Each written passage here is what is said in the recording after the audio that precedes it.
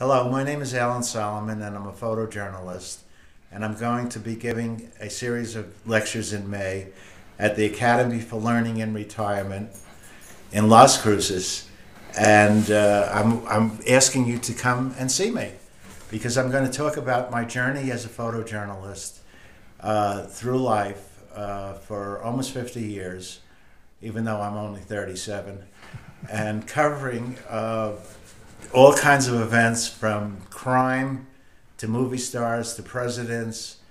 And I did a job where it required a lot of attention as an individual because you were on the road all the time.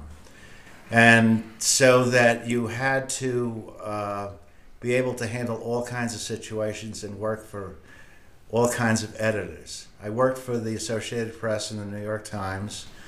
I was blessed with my work because I've always enjoyed Monday morning. The only thing that I didn't like covering were some political events because I always felt I was being used. But I will show you a series of pictures, almost over 100 of them, in a slideshow after I do a biography on my life. And at that point you can ask questions, and then I will always entertain questions. And I look forward to seeing you there in May.